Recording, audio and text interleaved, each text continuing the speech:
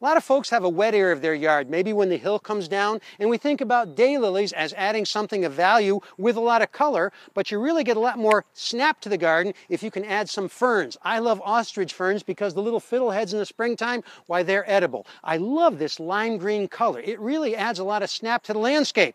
No, they don't add flowers. Flowers, you say? All right, let's see.